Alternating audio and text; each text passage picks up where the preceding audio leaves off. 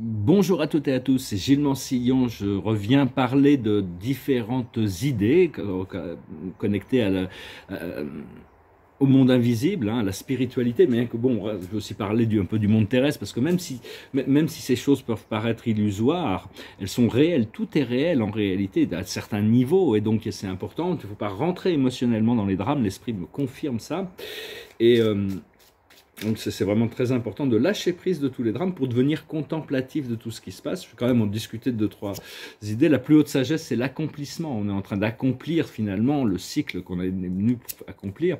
Ce qu'il faut comprendre, c'est l'apprentissage. La vie, c'est un apprentissage. On est tout le temps, en réalité, on nous laisse croire plein de choses, tout ce qu'on veut d'ailleurs. Mais en réalité, il y a toujours des forces plus intelligentes que nous qui supervisent, qui encadrent, tout ça c'est un apprentissage, et au plus on s'ouvre, au plus... Parce qu'avec cette... Pendant 2 ans, il y a les nœuds de la Lune qui sont le nœud du Nord en Taureau, le nœud du Sud en Scorpion. C'est Vénus, l'amour, le bien en Taureau, et le Scorpion, la peur, le sombre, c'est tous ces mondes souterrains. Donc ce qu'il faut, c'est accepter le changement, où on continue dans le même narratif, où on continue dans la même phase de vie, où on accepte un certain changement. Enfin, ce nœud du Nord en Taureau on doit vraiment essayer de créer un environnement de prospérité, devenir créateur, parce que quand on est venu ici sur Terre, bon, je fais qu'exprimer des idées. Après ça, bon, il y a des gens qui peuvent avoir des perceptions complètement différentes, et on doit respecter toutes les idées. C'est que quand on a décidé de s'incarner sur Terre, on a dû abandonner notre divinité. On a dû abandonner notre lumière, on a dû abandonner notre sécurité, on a dû abandonner notre bien-être, on a dû abandonner notre confiance dans la vie, parce qu'on vient d'un univers où tout est amour, tout est lumière, tout est... Seulement ici, c'est pas le cas. Donc maintenant, on doit retrouver notre divinité, retrouver notre lumière, retrouver notre sécurité, retrouver notre confiance. C'est un effort, parce que c'est pas facile. Ce qu'il y a, c'est qu'on avait fait des plans d'âme, sans la garantie qu'il n'y aurait pas des forces sombres qui allaient interférer avec nos plans. Ça, c'était pas, on ne pouvait pas savoir à l'avance. Et donc, ce qu'il faut faire, c'est le cheminement, continuer à cheminer. Et l'aboutissant, c'est le savoir, la connaissance. Quand on parle de connaissance ici dans la spiritualité, c'est une connaissance transcendantale, sur des choses transcendantales. Et donc, ce qui s'est passé ici, c'est que le bien et le mal, l'obscurité et la lumière ont été emmêlés. Mais Dieu est en train de les démêler. Donc, il va séparer la lumière de l'obscurité. Et donc, une fois que ça sera séparé, il n'y aura plus possibilité d'interférence, parce que ceux qui sont dans la lumière deviendront complètement, ceux dans l'obscurité ne pourront pas le comprendre, ni accéder à quoi que ce soit à propos de ça. Donc il y a vraiment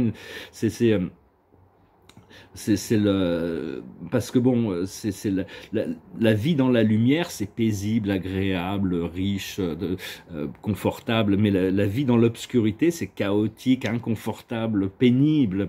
Et donc, enfin, l'obscurité ne va pas comprendre les fréquences de lumière. Donc, quand cette séparation va arriver, tous ceux qui ont cultivé cette lumière ou qui ont demandé cette lumière, petit à petit, il y a une séparation et il n'y aura plus cette interférence de ces forces obscures. Bien que bon, elles n'ont pas vraiment de pouvoir autre que créer de la confusion. C'est toujours été comme ça, créer le désordre, le chaos, c'était un petit peu ça. Et parce que les mémoires de l'obscurité, les mémoires de la souffrance, les mémoires de l'isolation sont quand même très ancrées en nous. On a vécu, sans parler des vies passées, juste dans cette vie. Et donc petit à petit, on doit apprendre à lâcher prise et laisser le créateur s'occuper des choses. Avoir confiance que notre moi véritable va pouvoir émerger. C'est tout un procédé interne que il est en train de retrouver notre souveraineté. Et... parce que comprendre aussi que la lumière existe indépendamment de l'obscurité. Mais l'obscurité ne peut pas exister indépendamment de la lumière. Donc s'il y a de l'obscurité, c'est qu'il y a de la lumière aussi. C'est-à-dire que bon, l'obscurité a été créée dans la lumière pour la cause de l'évolution. Si Dieu ne connaissait pas l'obscurité, il y a quelque chose qu'il ne connaîtrait pas. Et donc... la plus haute sagesse, c'est de ralentir. Il faut vraiment ralentir le plus possible, ralentir son esprit, essayer de prendre les choses plus doucement. Ce qu'il faut comprendre, c'est la créativité. Continuer à être créative et continuer à voir, continuer à concevoir que bon, on fait partie d'un tout, Il y a le chien qui est heureux là-bas parce que c'est son maître qui vient de rentrer. Et ce qu'il faut faire, c'est s'amuser. C'est s'amuser. Il faut essayer de profiter de la vie au maximum. Et l'aboutissant, c'est l'existence. C'est l'existence, c'est le pouvoir du magicien, c'est la cause et l'effet. On va retrouver toutes sortes de pouvoirs. Et parce que quand on en a tous une part d'obscurité qu'on doit faire face, l'obscurité, c'est ces parties de nous-mêmes où il n'y a pas d'amour. Et donc, si on arrive à remplir d'amour cette partie de l'obscurité, cette côté sombre de nous-mêmes, c'est comme si on avait transmuté, avec gratitude, de lâcher prise et de dire au revoir à toutes ces illusions, à toutes ces peurs, à toutes ces... Pour toujours, hein, à un moment donné, on va devoir, ça va arriver hein, de toute manière. Et je vais retirer quelques cartes. Peut-être 2-3 autres idées. Continuer à bon, des fois, c'est important de rester ouvert. Hein, de toute manière. Bon, ici, je vais parler de la vérité, mais la vérité, c'est quelque chose de très relatif. De toute manière, la plus haute sagesse, c'est le chaos et le conflit. Tout ce qui est chaotique a besoin d'être expurgé. Donc, ça va voler en éclats. Hein. Ce qu'il faut comprendre, c'est le ménage, c'est faire le ménage. Il y a tout un ménage planétaire et on fait du ménage dans notre propre vie. On doit balayer devant notre porte, c'est notre mission. Cela dit, il y a tout un ménage planétaire qui est en train de se faire, hein, on va en discuter. Ce qu'il faut faire, c'est la symphonie inachevée, c'est comprendre que le procédé interne n'est pas encore fini. Qu'est-ce qu'on peut faire pour faire avancer notre propre procédé interne? Et l'aboutissant, c'est une longueur d'avance. On a déjà des longueurs d'avance, mais on va en prendre de plus en plus, c'est-à-dire avoir l'information sur la préparation des choses qui viennent. L'esprit révèle, l'esprit sait ce qui arrive, il n'y a que Dieu qui sait ce qui va se passer demain. Ils peuvent faire toutes leurs projections sur 50 ans, 200 ans, 5000 ans, en expliquant que le soleil va exploser, qu'on va vivre sur Mars, tous ces trucs-là, c'est que de la fumée des miroirs, hein, ça ne veut rien dire, il n'y a que le présent, c'est Dieu qui sait, c'est Dieu qui... La chose, c'est que le Créateur est partout, il est tout puissant, mais ici, sur cette planète, il a choisi de laisser les humains dérouler leur programme. Donc, au fur et à mesure que l'on reconnecte, on redonne ce pouvoir à notre divinité, notre moi supérieur, l'essence de la sagesse en nous, on permet à cette divinité de s'ancrer sur Terre, et quand il y a suffisamment d'ancrage, les choses sont en train de changer, parce qu'il y a énormément d'ancrage. Comprendre aussi que les plans de lumière sont vastes et sans limite, hein. C'est incalculable, il y a toutes sortes de choses. L'obscurité, les plans d'obscurité dans l'univers sont il y a très peu d'obscurité par rapport à toute la lumière, hein. Mais ici, des fois, on se trouve un peu submergé. Et donc... Bon, personnellement, je connais pas l'univers, hein, je ne connais pas l'univers, mais enfin bon, j'ai une meilleure compréhension que la plupart des gens, parce que j'ai travaillé sur des tableaux de cosmologie qui correspondent à une vision que je peux accepter, et donc ça me permet de partager quand même certaines choses, mais ce qui est important, c'est de garder la connexion au cœur, hein, la conscience, parce qu'on a une vérité dans notre conscience physique, mais il y a aussi la vérité du cœur, et il y a la vérité de l'âme. La vérité, c'est quelque chose qui change tout le temps. On a notre vérité. Personne ne peut... Il n'y a que Dieu qui connaît la vérité de Dieu. Lui, il ne change pas. Mais tout le reste dans l'univers, même l'infini est en pleine évolution. À chaque fois qu'il y a une personne qui prend conscience, qui choisit la vie éternelle, c'est comme s'il y avait une activation dans cette vérité qui est complètement en expansion. Parce que la vérité, c'est la vie en action. Hein. C'est ce qui est... Enfin, tout est relatif. Toutes les illusions font partie de la vérité. On ne peut pas imaginer que quelque chose ne fasse pas partie de la vérité de Dieu. Et c'est juste une question de changer ses optiques, sa vision des choses, hein, petit à petit, se laisser guider. Je tiens une carte de la journée, c'est le bébé. Alors ça peut annoncer une naissance, mais ça peut aussi annoncer une renaissance intérieure. Hein. On va renaître dans le monde spirituel, ça se prépare. Je voulais aussi discuter de la nature solaire avant de partir un petit peu sur les choses du monde terrestre. C'est que le soleil, qu'on connaît, on l'appelle Sol ici, ou Soleil, ou Hélios. D'un point de vue galactique, on l'appelle Solaris, Solara, les logos solaires. Et le soleil, les étoiles sont le point focal de la vie dans tous les systèmes solaires. C'est-à-dire que le soleil, on ne sait pas, c'est une entité, c'est à la fois une conscience singulière, et il y a un nombre incalculable de civilisations qui vivent dans le soleil. Ça, c'est des choses que, bon, a priori, si j'allais dire ça sur les grands médias, on me prendrait pour un fou. Mais j'ai déjà été invité à visiter ces mondes. C'était en 1992, la première fois que je suis rentré dans le soleil. On ne peut pas rentrer ces 6e, 7e dimensions. Bon, là, moi, c'était dans une sous-couche, quoi. Bon, mais bon, ça m'a permis de voir des choses, de voir des couleurs que je connaissais pas, des choses que je connaissais pas. C'est la perception que le soleil a de la Terre. Ce que je voulais dire par là, c'est que le soleil, c'est vraiment le centre de pouvoir de tout notre système solaire. Et quand une étoile crée des planètes, organise des planètes et des civilisations, c'est avec l'intention de savoir que toutes ces civilisations pourront retourner à leur nature solaire éventuellement. Le soleil, c'est le gardien de l'âme collective, hein, c'est vraiment notre centre de pouvoir. Et donc... savoir aussi que dans le soleil, oui, il y a de nombreuses agences créatives, hein, et ce soleil est connecté au grand soleil central, qui est à la fois une entité singulière, qu'on pourrait appeler Dieu, et qui est le moteur, tous les soleils reçoivent leur énergie de cette grande sphère de lumière, mais il y a aussi à l'intérieur de ces sphères toutes sortes d'administrations célestes, qui s'occupent des choses, hein. Et donc on doit retourner à notre nature solaire le plus possible.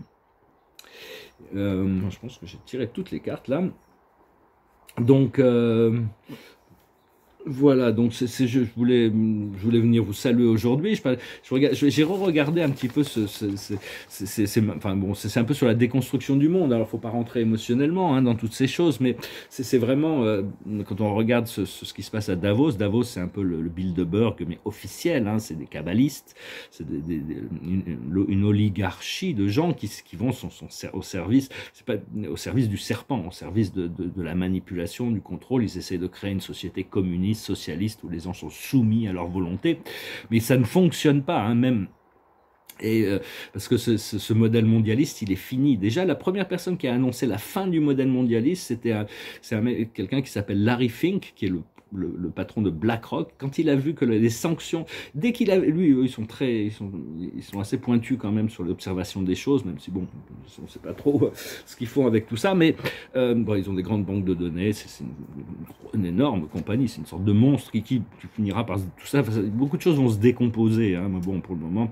Et lui, il avait annoncé que la fin du mondialisme, à partir du moment où l'Europe a pris ses sanctions contre la Russie, c'était la fin de l'agenda mondialiste. Et même un de leurs grands de leur grand patron, Bilderberg, machin, c'est George Soros, il a annoncé à tout le monde que c'était la fin de leur civilisation. C'est la fin de notre civilisation. C'est pas la fin de la civilisation humaine, c'est la fin de leur civilisation mondialiste, kabbaliste, cette oligarcho-plutocratie. Il l'a annoncé à tous les autres kabbalistes, hein. Même si, bon, il y avait le grand patron Schwab, je sais pas, c'est quelqu'un qui fait des cotons-tiges, on sait pas, il se prend pour Hitler. Enfin, il n'a pas le soutien, il a le soutien de ses kabbalistes, mais il n'a pas le soutien des peuples, hein. Mais enfin bon, c'est vraiment des trucs qui sont complètement... ils s'affichent tout, hein. C'est-à-dire que il y avait cette dame, j'ai vu, enfin j'ai pas tout suivi, je regardais de loin, cette dame qui disait, ah bah ils sont très heureux de cette crise du C19 parce que ça a été un grand succès et ça a été profitable, extrêmement profitable. Oh, ils disent ça ouvertement avec le président de Pfizer qui explique qu'on va pouvoir donner une pilule aux gens, ça va se dissoudre dans leur estomac et on pourra contrôler leur esprit. Tout ça c'est public, hein, maintenant, les gens se réveillent pas avec ça, mais n'ont aucun pouvoir, hein, ils essayent de faire passer leur Mais enfin bon, c'est ce que Soros disait, hein, c'est qu'à cause de l'invasion, à cause de la Chine et de la Russie, tout le modèle matériel, tout le modèle kabbaliste s'écroule, hein. Il y a plus de, c'est fini, quoi. Donc il faut pas donner de pouvoir à ça, hein. Tu sais savoir que bon, il y en a beaucoup qui vont tomber avec le bateau. Comme le processisman, il risque de faire pchit, ce Durham Probe, parce que aux États-Unis, la justice est politisée. Il y a des juges démocrates, des juges républicains. C'est bizarre, la justice se voudrait a priori d'être impartiale pour être juste, mais et donc c'est qu'il y a 3 membres du jury qui sont des gros donateurs de la campagne Clinton. Il y a un ami de famille de cet avocat Sisman qui fait partie du jury, donc c'est pas facile. Mais enfin bon, ils pourront pas. Il y a toutes sortes de choses qui vont ressortir parce qu'aux États-Unis, il y a beaucoup de gens très intègres qui confrontent tous ces gens, hein. Tous ces gens sont confrontés constamment, hein. Ils peuvent plus vraiment échapper. Mais enfin bon, c'est assez. Ça fait partie de la déconstruction du système. Il y a certaines organisations planétaires qui vont devoir être restructurées et d'autres qui vont s'effondrer aussi, hein, c'est inévitable. Après ça, on laisse le plan se dérouler naturellement, hein. Voilà, donc, bon, savoir que, voilà, donc je voulais juste commenter un peu là-dessus, savoir que bon, faut pas s'inquiéter avec tout ça, c'est des gens, ils sont en train de s'exposer. Mais ils n'ont pas le pouvoir qu'ils prétendent avoir. Hein. Et c'est pas parce que quelqu'un est très riche, très puissant, qu'il est nécessairement du côté sombre non plus. Hein. C'est-à-dire que là, c'est vraiment des gens qui mettent leurs ressources au service d'un agenda totalitaire. Ce qui n'est pas le cas de la plupart des gens même s'ils sont fortunés, quoi. Pas parce qu'on est fortuné qu'on fait partie de ces kabbalistes. Et donc, une autre chose que je voulais noter, c'est que dans l'univers, il n'y a qu'une seule vie, une seule âme, une seule matière, une seule force. Et mais au plus un être, il y a un nombre incalculable d'êtres, au plus un être est conscient, au plus sa vie est précieuse à l'univers. Et donc je parle de ça parce que, mais avec ça, toutes les vies sont précieuses. Je parle de ça parce que, bon, je regardais une vidéo qui était sur une propriété dans l'Idaho, parce que j'habitais un peu là-bas, ma mère habitait là-bas. Quand on rentre dans cette très belle propriété, il y a des têtes d'animaux sur tous les murs. J'ai un cimetière d'animaux, je veux ça. Bon, personnellement, je considère que, bon, si on doit chasser pour se nourrir, l'animal va nous donner sa vie pour sauver la nôtre. Hein. Il n'y a pas de karma là-dessus. Mais la chasse sportive, j'ai peu de chance d'attirer pour moi, c'est pas quelque chose qui est... C'est quelque chose qui est assez ignoble, enfin ignoble, trouver du plaisir à tuer des êtres vivants, hein, pour avoir des trophées, pour se sentir, surtout avec des armes, des technologies très avancées, tout ça, ça va finir, hein, de toute manière.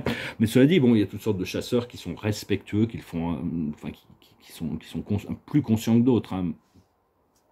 Mais enfin bon, il n'y a pas de jugement il n'y a pas de jugement ni de Dieu, il n'y a pas besoin de jugement, parce que le karma, c'est une réponse énergétique à un préjudice. Donc, à partir du moment, ça ne veut pas dire qu'il y a un préjudice, le karma vient tout de suite frapper à la porte. Hein. Mais bon, tout est enregistré et proportionnel dans la conscience de l'omniscient, tout est là. Hein. Donc, il n'y a pas besoin de s'inquiéter, il faut envoyer de la lumière. Et savoir que Dieu est la loi, il n'y a qu'une loi, la loi de cause à effet, la loi est infiniment parfaite. Si Dieu trouvait une nouvelle manière mieux que la loi qu'il a mis en place, il n'est pas victime de sa propre perfection. Il changerait la loi s'il trouvait qu'il y avait un autre moyen de faire passer, de faire évoluer les âmes. Mais bon, le système de la répétition des jours, c'est le système qui a été voulu. Donc voilà, je venais vous saluer aujourd'hui. J'espère que vous passerez une excellente journée. Je vous remercie pour tout, pour vos dons. Je vous remercie d'aimer, de partager, de commenter et de souscrire si vous n'avez pas encore souscrit. Et si vous voulez une session privée, vous pouvez m'envoyer un email. Je vais finir avec une chanson, c'est l'habitude ici sur cette chaîne. C'est une chanson de quelqu'un qui dit « Je vais trouver mon moyen de retour ». On doit rentrer à la maison. La maison, c'est à l'intérieur, c'est la paix, c'est le bonheur, c'est le luxe, c'est cette sphère de lumière à l'intérieur qui a été voilée. Il y a toutes sortes de couches, on doit pouvoir traverser tout ça et ça va venir, hein, de toute manière. Au plus on fait des pas vers l'univers, au plus l'univers fait des pas vers nous aussi, hein. Donc c'est une chanson aussi pour saluer, c'était Vangelis qui est décédé cette semaine. C'est une chanson préférée qu'il a écrite avec John. Ça s'appelle I'll Find My Way Home. You ask me where to begin. Am I so lost in my sin? You ask me where did I fall? I say I can't tell you when, but if my spirit is lost, I find what is near. Don't question, I'm not alone. Somehow I'll find my way home. My sun shall rise in the east, so shall my heart be at peace. And if you're asking me when, I'll say it starts at the end. You know your will to be free is matched with love secretly, and talk will alter your prayers. Somehow you find you are there. Your friend is close by your side and speaks in far ancient tongue. A season's wish will come true.